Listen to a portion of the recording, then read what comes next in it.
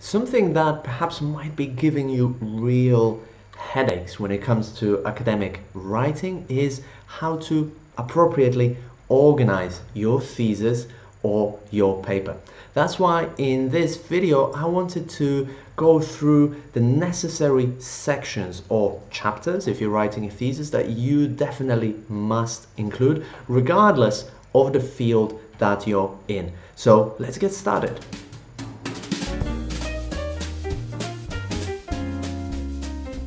So even if your English is already very good, you're not going to write a good thesis or a paper without the necessary structure and organization. And by understanding which sections or chapters every thesis or every paper needs to contain, you'll also be better able to structure your thoughts and write that thesis or paper much more quickly, because you will have a framework that you can follow and refer to.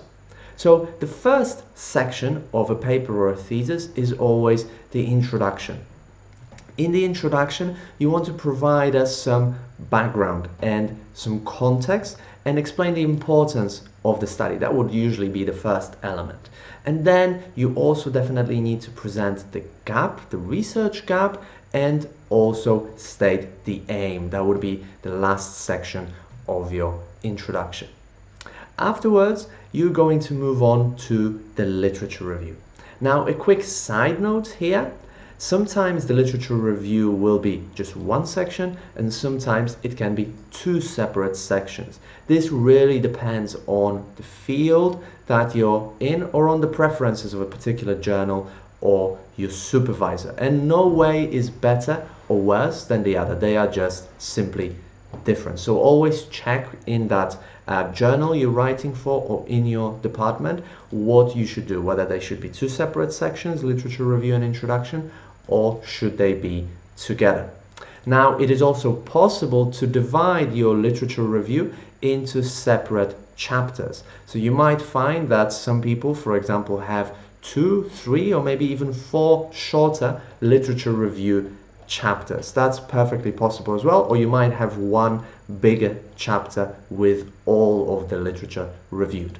Now, once you review the literature, we're getting into the methodology section.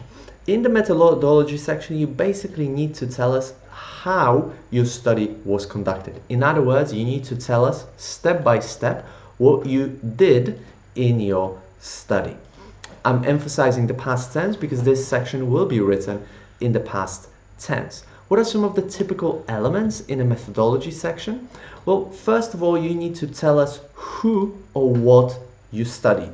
In other words, you need to present the sample or the materials that you have studied in your study. Then you need to also present the research tools, so kind of the things that you used in order to conduct your study. And you also need to present the research procedures, so the sort of step-by-step how your study was conducted. And also you probably need to give us a presentation of how you analyzed your data. Once you've presented the methodology, we're getting into the results and discussion. Similarly to introduction and literature review, there can be two separate sections. So first you've got a results chapter or section, and then you've got discussion chapter or section, or they can be together as results and discussion. And this really depends. No one is better than the other. They're just different ways of doing exactly the same thing. Now, when it comes to results, you basically need to clearly present what results you obtained. So you might need to use figures or tables, especially if you're doing more quantitative studies. If you're doing something that's more qualitative, then you need to present us extracts from what the participants said. So you need to present us the exact words of the participants to show us what results you're obtaining. Now, when it comes to discussing those results, first of all, you want to compare your results with those obtained in previous studies. So you want to show similarities and then show differences between yours and previous results. The second thing that you really need to do is explain and interpret your results. So you basically want to tell us what you think these results mean. What do they suggest? What do they imply? What practical implications they have, and so on. That's done in the discussion section. And finally, the last section would be the conclusion section. Sometimes, not very often, but sometimes in papers, conclusion and discussion would be put together. So you want to check if in your field this is done as well. But in the conclusion section, you basically need to restate the main aim, you need to restate the main results and the main sort of takeaway from your paper. You need to highlight the main result of your paper.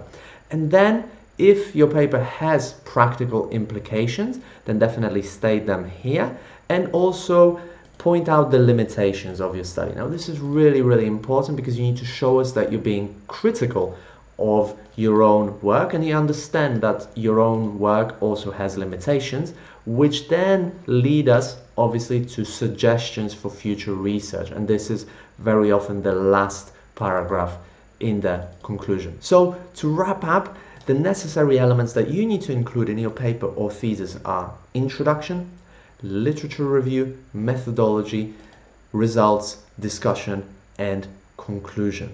As I said, some of these elements can go together or separately. This really depends on the field. But if you follow this framework, you will write your paper or thesis much more quickly, and it will also be much easier to follow. It will be organized much more coherently. If you enjoyed this video and you want to start improving your academic writing now, then join my Instant Better Academic Writing Challenge, where in just 10 minutes a day for the next 5 days you can really improve your academic writing, and the link is right below this video.